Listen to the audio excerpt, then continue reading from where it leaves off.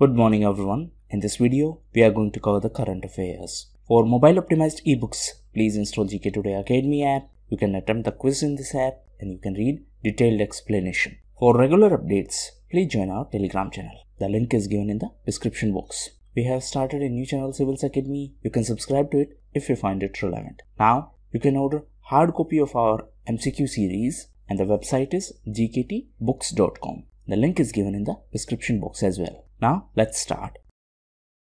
Vanvasi Samagam, a tribal congregation, was organized in which state or union territory? So recently, this was organized in Sonbhadra district of Uttar Pradesh, and President of India was the chief guest for this event. Now, Vanvasi stands for tribal or tribe. For the welfare of tribal community, we have National Commission for Scheduled Tribes. Now, recently, Uttar Pradesh was also in news because of Kala Namak rice. So, Uttar Pradesh was in news because it is going to export this Kala Namak rice to Singapore. This Kala Namak rice is also known as Buddha's Prasad. Apart from this rice, recently one more variety of rice was in news. It is Bao Dhan, and it is a variety of rice that is rich in iron, and usually it is cultivated in the Brahmaputra Valley region of Assam. Recently, the first consignment of this red rice, why red? Because it is rich in iron. So the first consignment of this red rice was flagged off to USA. Now, the special thing about this variety of rice is that it is grown without the use of any chemical fertilizer. This Kala Namak rice is a part of One District One Product initiative for Siddharthnagar district of Uttar Pradesh. Now, what is this One District One Product? It is a scheme by the government to promote one special product from district and to provide all necessary support for the promotion of that specific product. An advisory committee has been set up to study which Indian river for the next 2 years, and this committee is to be chaired by Culture Minister. So, for which river this committee has been constituted? So, this committee has been constituted for Saraswati River. So, this committee is going to study about this river. Now, before this committee, a panel was also set up in 2017, and it was set up by ASI. What is ASI? It is Archaeological Survey of India. So, ASI is under Ministry of Culture. Present DG, that is Director General of ASI, is V. Vidyavati. Headquarters of ASI is in New Delhi, and it was founded in 1861. So, you can see this is the Saraswati River. Now, the problem is that this river is dried up. So, that is why a committee has been constituted to study about this river, and this committee will be chaired by Culture Minister. So, the Saraswati River is a west flowing river. This is Arabian Sea, this is Bay of Bengal. What are few other west flowing rivers? These are, say, Luni, Narmada, and these rivers, Godavari, Krishna, Kaveri, these are east flowing rivers. East flowing means they are flowing towards eastern direction, and west flowing means they are flowing towards western direction. OTPRMS certificates are associated with which union ministry? So these are associated with Ministry of Education. Previously, it used to be known as MHRD, that is Ministry of Human Resource Development. Now it has been renamed as Ministry of Education. Present minister is Ramesh Pokhriyal Nishank. So what is this OTPRMS? It is Online Teacher Pupil Registration Management System. So this is a management system. Now, those individuals who have completed any course under this National Council for Teacher Education, they can register themselves on this specific platform so that they can be recruited as teachers. Suppose your name is A1, you completed a course under this National Council for Teacher Education. Now you can register yourself on this platform so that you can be recruited as teacher. Of course, there are other conditions as well. So this is just your entry in the database.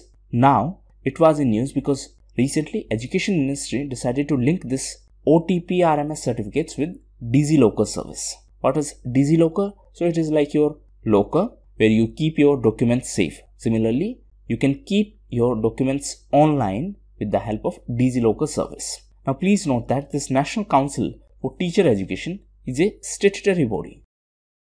Which institution announced a rule that sought to treat banks' additional Tier 1 bonds as having 100 years of maturity? So this was in news because of a circular by SEBI. What is SEBI? It is Securities and Exchange Board of India. Now, first thing first, what is a bond? Suppose you are A1, you need money. You are going to sign a bond and say B1 purchased it. B1 gave you money and you have filled a form that you are going to give this money back on this and this date along with this much interest. So this is simplified explanation of bond. Now, when you say you are going to give money after 1 year or after 2 years or whatever be the time period, this is known as maturity period. That after this much time period, you will return the money back to B1. Simple. Now, in this context, there is this term AT1 bonds.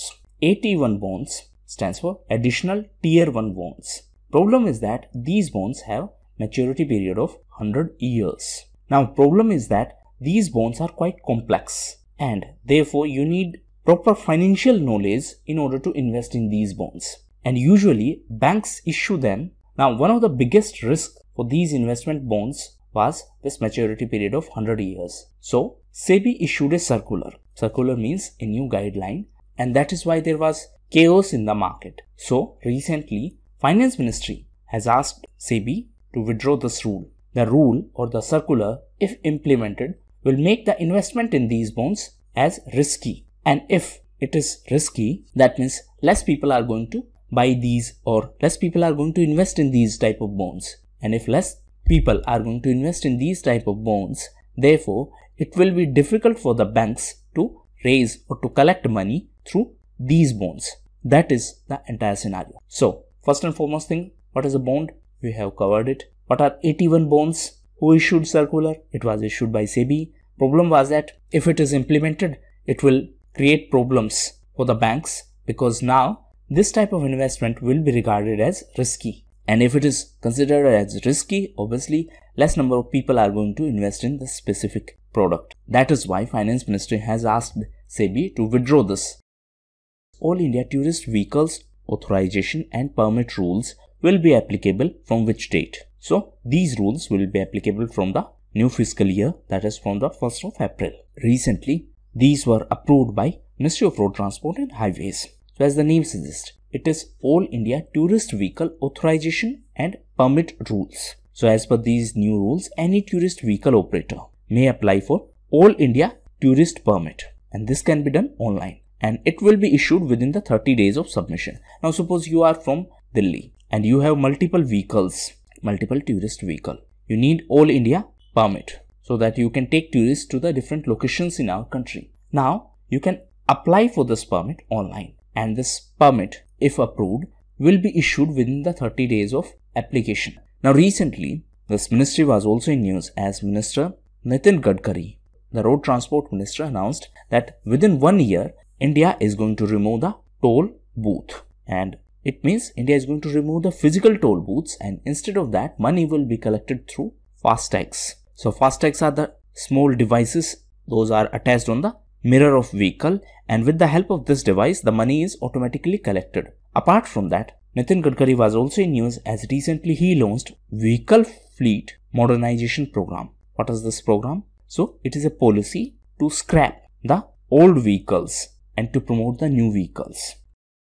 Which country has become India's second biggest oil supplier? So, USA became the India's second biggest oil supplier. Who is India's biggest oil supplier? It is Iraq. USA has overtaken Saudi Arabia as the second biggest or second largest oil supplier to India. Now, please note that Iran used to be a major supplier of oil for India, but because of sanctions on Iran, the oil import reduced drastically. Sanctions because of JCPOA. What is JCPOA? It is Joint Comprehensive Plan of Action. So, informally, it is known as Iran Nuclear Deal. So, India's biggest oil supplier as of now. Again, please note that this data keep on changing. Sometimes one country emerges as top supplier. After a few months, another country may emerge as top supplier. So, please do not read any article from 2019 and say this and this country is the top supplier. You are teaching wrong. How can you teach wrong with so many subscribers? Okay, so USA is the second biggest supplier. Iraq is the top supplier. Okay, one question from mapping. Whether Iraq share its border boundary with Persian Gulf or not? Please answer in the comment box. Now, recently, USA was also in news because of one US institute, and it is USNIH, that is National Institute of Health. So, why this institute was in news? Because recently, the researchers from this institute found a mosquito protein, and it is AEG12. So they found that this mosquito protein AEG12 can inhibit the virus, and this virus can cause yellow fever and dengue. In simplest term, the virus which cause yellow fever, dengue, this virus can be prevented by a mosquito protein, and the name of this mosquito protein is AEG12. This was found by the researchers of US National Institute of Health. So in exam they may ask you, recently this term AEG12 was in news, it is related to. So recently USA was also in news because of Quad, as the first virtual meeting of Quad held recently. And Quad is going to deliver up to 1 billion vaccine dose of COVID-19 to Indo-Pacific region. Now in the context of vaccination, recently one more event was in news. Recently we completed 3 crore vaccinations. This vaccination drive was started on 16th of January and we covered 3 crore people. And this has been achieved in the shortest possible time. Strunjay Hills Forest Reserve is located in which state of India? So it is located in the state of Gujarat and it is home to largest number of Asiatic lions. Recently it was in news because of massive fire. Apart from this, recently Nagarhole Tiger Reserve and Simlipal was also in news because of this fire incident. Now coming to the geographical location of this Strunjay Hills. So as you can see, this is the geographical location. So these hills are located in the Bhavnagar district of Gujarat, and these hills are located on the banks of river Shetruji, and this is considered, that means this hill range is considered as sacred by Jain community. So this is Arabian Sea, this is Bay of Bengal.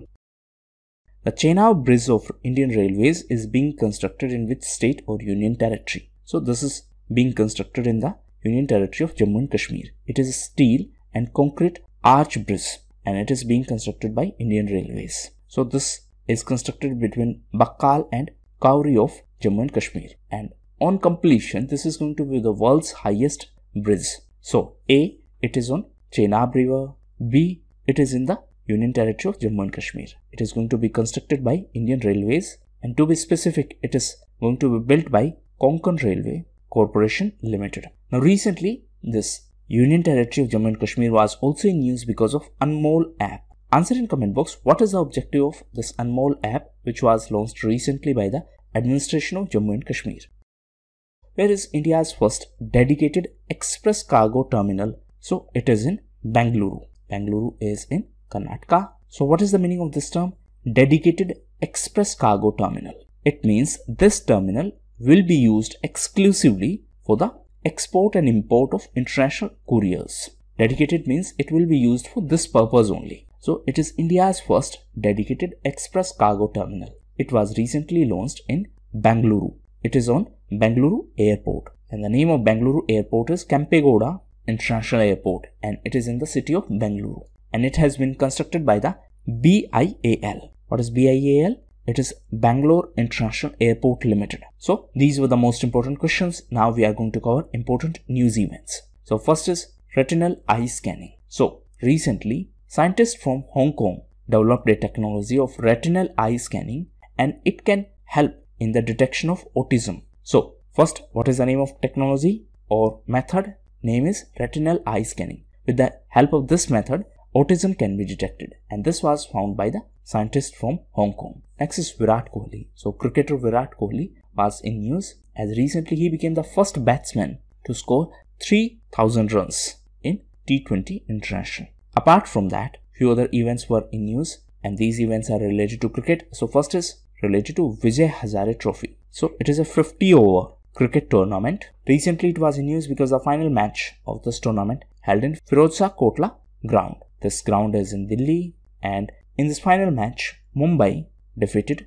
Uttar Pradesh, and Mumbai won the title for the 4th time. In addition to that, recently Mithali Raj was also in news. So recently she became the first women cricketer to score 7,000 runs in ODI, that is one day international matches. Apart from that, recently she became the first Indian to score 10,000 international runs, and she is the second woman to do so. Please understand the difference. This 10,000 is for international cricket, that means for all categories. The 7,000 is for one day category only. Next is chairman of Stop TB Partnership Board. So recently our Health Minister Dr. Harshvardhan was appointed as the chairperson of this Stop TB Partnership Board. Next is INS Jalshwa. So recently, this INS Jalshwa reached Comoros to deliver the rice.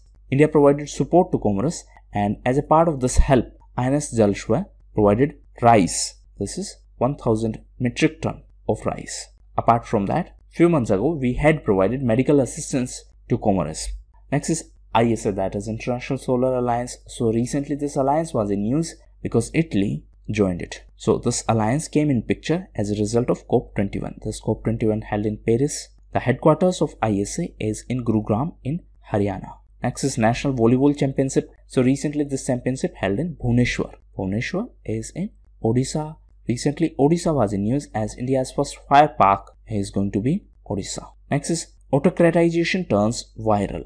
Democracy Report 2021. So this is a report by an institute from Sweden. Name of institute is VDAM, that is Varieties of Democracy. So as per this, India has become electoral autocracy. Previously, India was in the category of electoral democracy. Next is HK Mittal. So recently, HK Mittal was in news as government had constituted an expert committee for the monitoring and execution of Startup India Seed Fund, and this committee will be chaired by HK Mittal. Now this Startup India Seed Fund was announced during Prarambh Summit. This summit was organized by Commerce Ministry on the occasion of completion of 5 years of Startup India scheme. This Startup India Seed Fund is a fund of 945 crore rupees. Next is Prince with Paintbrush, the story of Raja Ravi Verma. So Raja Ravi Verma was the prominent painter, and this book is authored by Shobha Tharoor. Next is Down Under the Dome. So recently Maharashtra governor released this e-book, and this book depicts the history of Mumbai General Post Office building. Recently Maharashtra was also in news because of Mumbai Police Commissioner. So previous Police Commissioner was Parambir Singh. Now he has been replaced and new Mumbai Police Commissioner is Hemant Nagarale. Next is Recycling Heroes. So this is the theme of Global Recycling Day, and it is celebrated on 18th of March. That means this time it was celebrated on 18th of March. Apart from that, 14th of March was International Maths Day. In 2019, UNESCO recognized 14th of March as International Maths Day. Before that, it was observed as Pi Day. 14th of March is also observed as International Day of Action for Rivers. Next is Battle Ready for 21st Century. So this is a book, and it is co-edited by Lieutenant General A.K. Singh along with Brigadier Narendra Kumar. And last is Justice Indu Malhotra. So recently the tenure of Justice Indu Malhotra ended. So what is so unique about Justice Indu Malhotra? Actually, she was the first woman judge to be appointed to the Supreme Court directly from the bar. That is from Supreme Court bar. So usually it is association of the lawyers who are practicing in Supreme Court. So that was all for the day. Thank you.